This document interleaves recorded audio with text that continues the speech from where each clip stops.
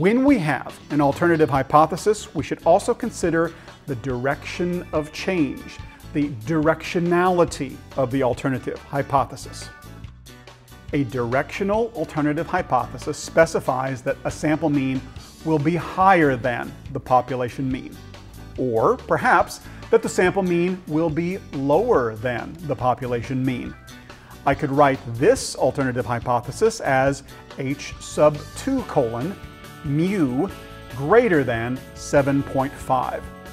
This sample is drawn from a population that has a population mean greater than 7.5.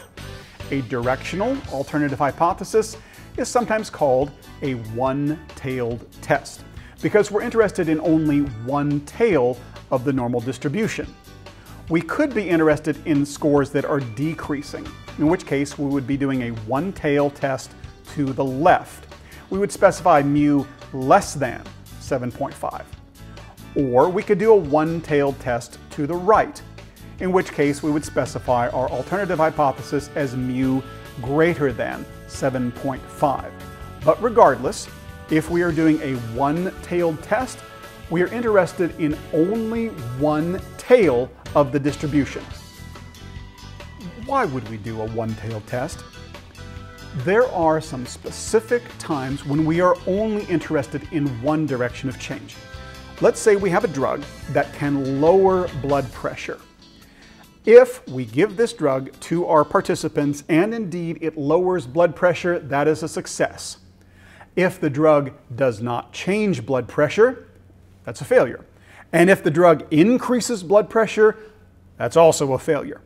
The only direction of change that is meaningful or helpful or beneficial is if this drug lowers blood pressure. So we might use a one-tailed test looking for changes only in the lower tail direction. If we did this study and we found that the drug increased blood pressure, obviously we wouldn't market that drug. It doesn't work.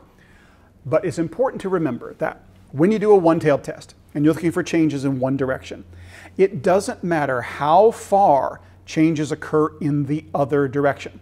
It doesn't matter how high the average blood pressure becomes. It will never be statistically significantly different. It might be clinically different. It might be a danger sign.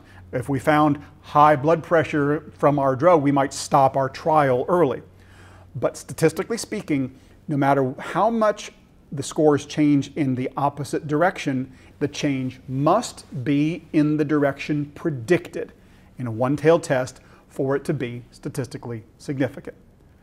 We also have the option of doing a two-tailed test. In fact, this is the type of alternative test that we will use the most. A two-tailed test is a non-directional alternative hypothesis.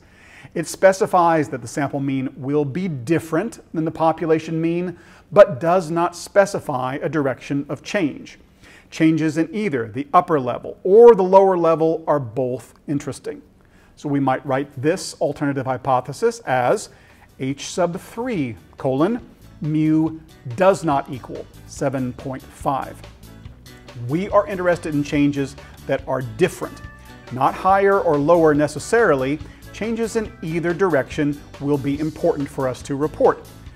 A two-tailed test means that the changes can go in either direction.